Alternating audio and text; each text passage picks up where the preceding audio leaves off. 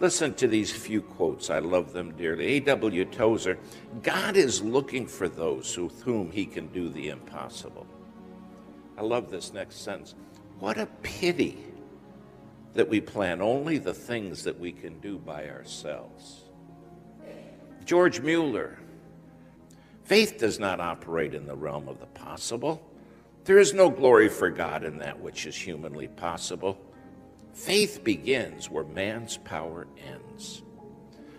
The great missionary Amy Carmichael to India.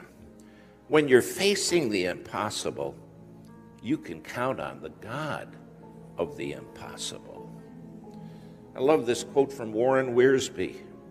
Our faith is not really tested until God asks us to bear what seems unbearable, to do what seems unreasonable, and to expect what seems impossible.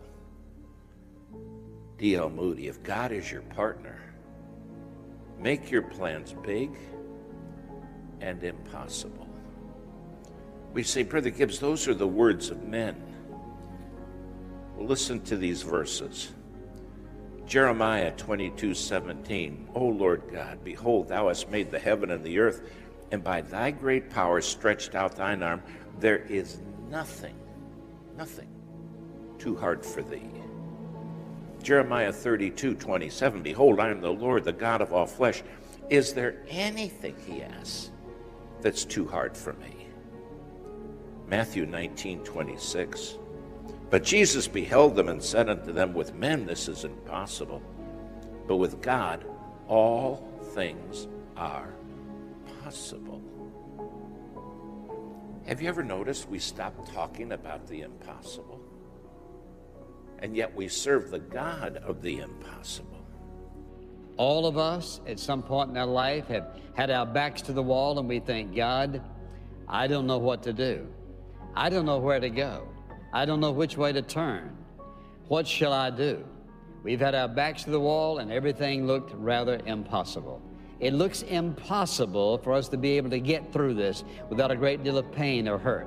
It looks impossible for us to get through this without some real financial problems developing. It looks impossible for us to be healed after what the doctor said. So there are all kinds of situations we come into. The first thing I want you to notice here is this, and that is that Jesus is aware of those circumstances in which we feel it is a seemingly impossible situation. You notice I didn't say an impossible situation, but seemingly impossible. It appears to be impossible. It looks like it's impossible. For example, when you and I hit one of those difficult situations in life, or our backs to the wall, or we think something looks impossible, what do we say? We say, oh Lord, what am I going to do? Wrong question. Now remember, this is really important because you're going to get one of these. Lord, what in the world am I going to do? How many of us have asked that? Oh God, what in the world am I going to do? That's not the right question. The right question is, Lord, what are you going to do? Nothing is impossible when the supernatural invasion of God by the Lord Jesus Christ comes into our life and he enters our circumstance to deal with them. If I and I alone have to deal with them, I'm going to have a problem. But if he begins to deal with them, if I allow him, if I acknowledge him, if I call upon him into my circumstance, he is going, because of his compassion and love, to deal with that circumstance no matter what it is. And oftentimes we wonder why things don't happen right. We wonder why we can't figure it out. God doesn't want us figuring it out. He wants us to rely upon him, to trust in him, and as he says, to call upon him. Not only is he aware of our circumstance, but listen, he always has a plan for our seemingly impossible circumstances. That is, Jesus is never caught off guard.